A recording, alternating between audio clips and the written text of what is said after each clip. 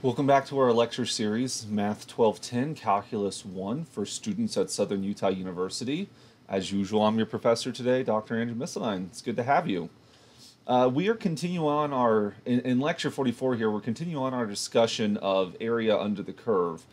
We saw a little bit of that last time as we were trying to approximate the number pi by looking under the area under a quarter circle. We want to take the principles we saw in that lecture and generalize them to to more general settings. I guess that's what the word general means here. So the area problem is essentially the following scenario. So let's me just draw a picture real quick. We have the x-axis, we have the y-axis right here, and most importantly, we have a function. So let's say we have a function that looks something like this. This is some continuous function f. And so we're interested in what is the area under the curve between two values in its domain. So we have some value here, a, and we have some other value here, b. And so what we want to figure out is if we take the interval from a to b and we look at the function below, that is, we want to look at the region that's below the curve, but it's between these two boundaries. We want to figure out what's the area of this region right here. This is what we mean by this area problem. So how do we go about doing that? So the first idea, again, mimicking what we did in the last video, is we're going to take our domain, a to b, and we're going to divide it up into n pieces. So we take this domain and we subdivide it into smaller and smaller pieces here. And so we're going to get n sub-intervals in subdivisions. Okay? Now, for the sake of simplicity, we want each of these subintervals to have the same space, equal width, and that's what this number delta x is going to be. Delta x is going to be the width of each of the subintervals, and they're all going to be the same length. Okay? And so since they're supposed to be all the same length, the idea is we take the length of the entire interval. So the length of the entire interval would be b minus a, this value right here, b minus a. And then, in order to get equal pieces, we divide the entire length by n. And so therefore, the length of a single interval, if we look at one of these right here, a single interval, its length is going to be delta x. And so this is going to be the width of each and every rectangle. So make a comment about that here. This is the width of the rectangles that'll be forthcoming. Again, think about the last video, what we did here, the width of our rectangles.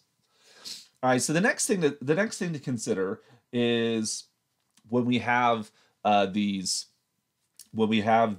subdivisions here, we're going to start labeling the marks along the line here. And so what I mean by that is we're going to start labeling these things, and so we're going to have an x1, an x2, an x3, and we label these things as we go along the way. I'm actually going to go ... And so we'll have some like arbitrary point in the middle. So xi is just a generic spot that's in the middle. Xi minus 1 would be the point that's immediately in front of that. Let me do a little bit better penmanship there. Xi minus 1. And then this continues on until we get to the very end. This last number b, we can actually consider xn. It will be the nth mark along the way. And the first one, a, we're actually going to call it x0. So going along the line, it's going to be x0, x1, x2, x3, x4, all the way up to xn, where a is just x0 and b is xn. Now, this actually gives us a formula for the xi's, which we get right here. Because the basic idea is we start off first at a, and then we take a step to the right, a step to the right, a step to the right, and each step you take is going to be the same distance, delta x. So if you keep track of how many steps you take, you're going to take I times delta x, add that to a. That gives you this xi that's along the journey here. So for each of these intervals, so you have like the first interval x0 to x1, the second interval x1 to x2, the third interval x2 to x3, etc. For each of these intervals, what we're going to do is we're going to select a representative, you might say a delegate, as some number that sits between xi minus 1 and xi. So in the ith interval, we choose some number xi, what we call star. So we're choosing someone in this ith interval. Now, what are we choosing this number for?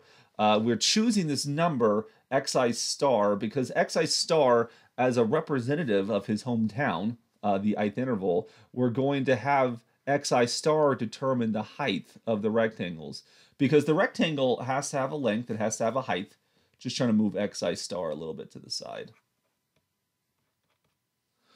So the rectangle has to have a height.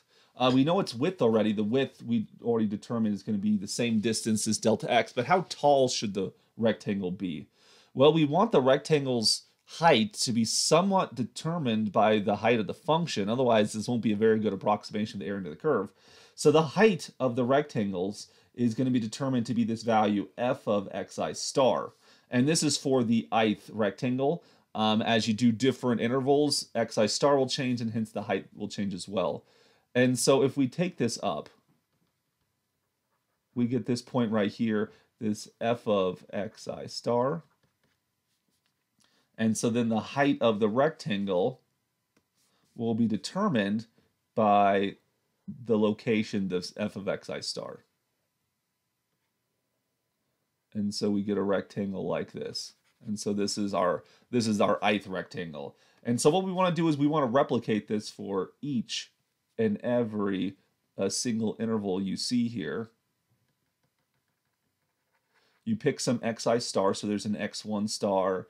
We then have our x2 star. And again, we do this for each and every interval. We choose a delegate who will decide how tall the rectangle is going to be based upon the y-coordinate associated to that x-coordinate on the function. And then the height of the rectangle will be determined by f of xi star. The width will be determined by the delta x, which we computed earlier. And it's the same width for everyone. Everyone has the same thickness. That'll make for an easier calculation later. And so then we get all these rectangles here. We calculate the area of the first rectangle, R1. I guess I should say A1, the first area. Then we find the area of the second one, A2. Then we do A3. And we keep on going until we get to the very, very end right here. And so we try to approximate the area under this curve using a bunch of rectangles. And we end up with this formula right here. The area of the ith rectangle will be f of xi star, that's the height of the rectangle, times delta x, which is the width of the rectangle. Areas of rectangles are length times width, so that gives us a single rectangle. So we might call this like the area of the ith one, ai, like so. And so the total area of the curve, under the curve I should say, is going to be approximated by taking the sum of all of these rectangles. So the idea is you take the sum, as I goes from 1 to n, of all of these different areas. You take the area of the first rectangle plus the area of the second rectangle plus the area of the third rectangle, add those all together, and you'll get the area of all the rectangles together, which should be an approximation of the area under the curve. And so when you add up these AIs, since the AIs as a rectangle's length times width, you'll take f of xi star times delta x, and that gives you the area of these rectangles. That should approximate the area under the curve. So let's see an example of this right here. So imagine we have the function f of x equals x cubed minus 6x, and let's say that we wanted to calculate the area under this curve.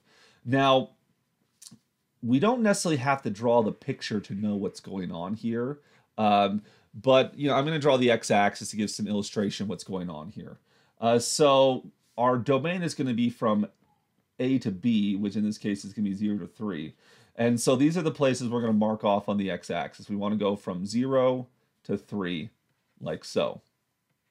And we're going to have 6 subdivisions. We're going to break up this line into 6 pieces. So let's first calculate my delta x. Delta x is going to equal 3 minus 0 all over 6, which gives us 3/6, which is 1/2, or if you prefer a decimal, 0.5. And so I'm going to actually build a table using this information right here. So if we keep track of which point are we along the line, I here. You're going to get 0, 1, 2, 3, 4, 5, and 6. And so what is the xi's at this point? Well, xi, you're just going to just start at 0, because that's the a value, right? And you're just going to add a half step to each and every one of them. So you get x1 is going to be 0.5, x2 is going to be 1, x3 is going to be 1.5, x4 is going to be 2, x5 is going to be 2.5, and x6 is going to be 3, which is the b value, which is what we would expect. So we get 1/2, 1, 1.5, 2, 2.5.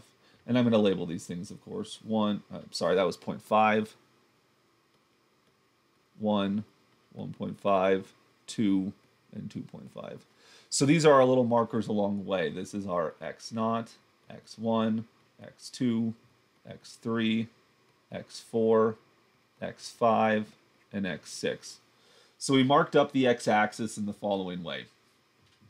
Now what we have to do is we have to decide who is going to be our delegate for each of these intervals. We have the first interval, the second one, the third one, the fourth one, the fifth one, the sixth one.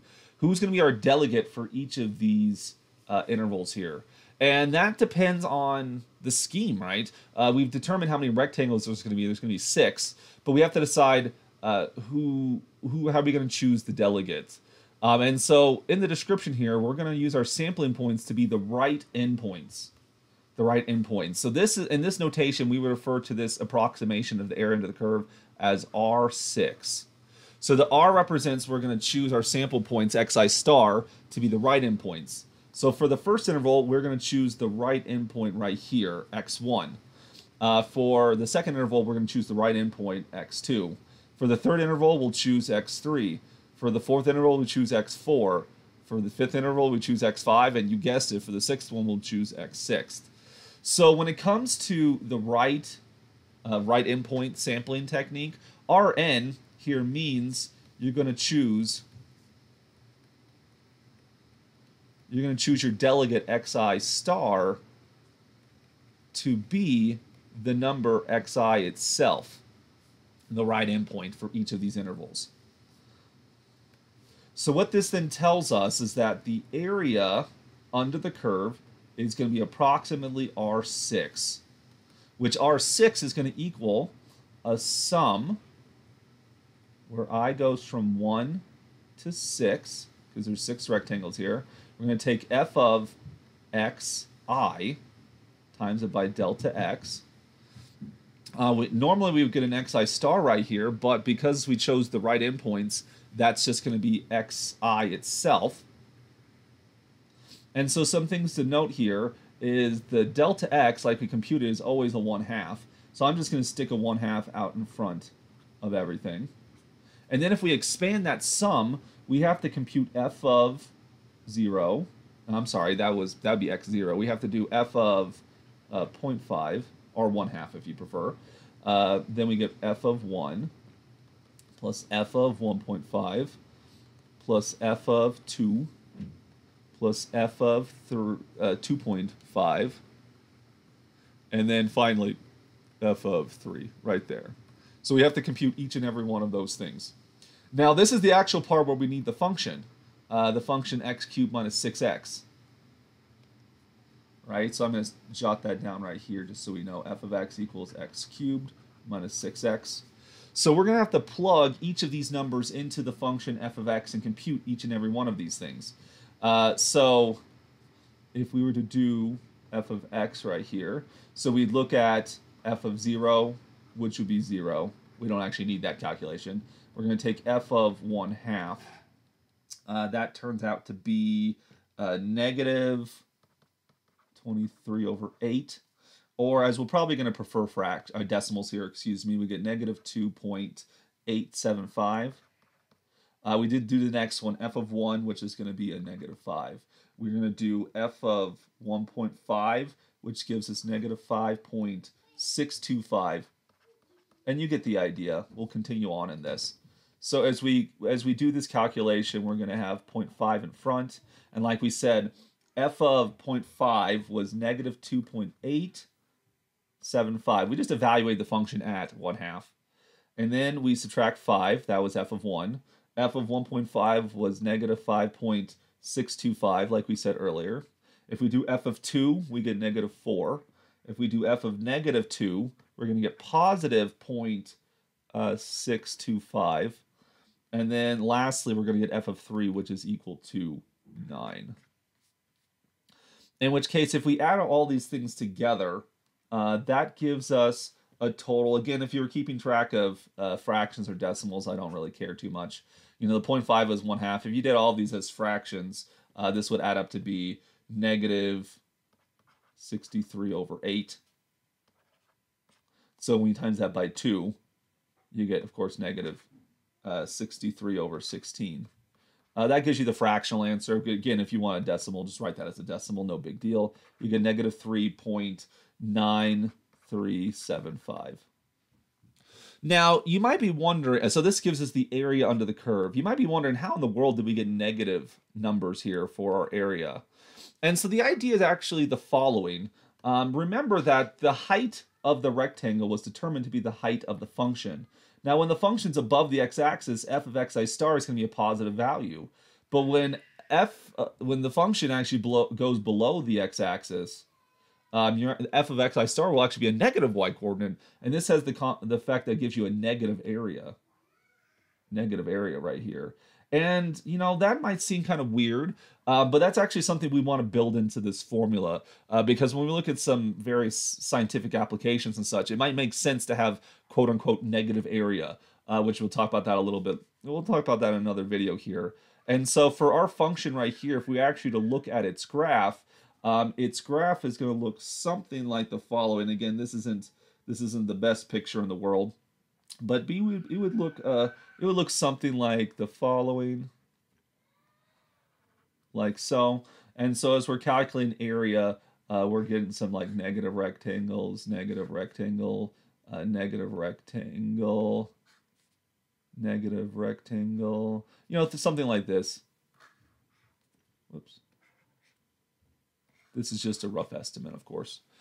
And so this negative area down here is more powerful than the positive area down here. So we actually get the net area of this thing to be about -4. All right. And so we'll talk about more of this in the next video, of course. So stay tuned. I will see you then.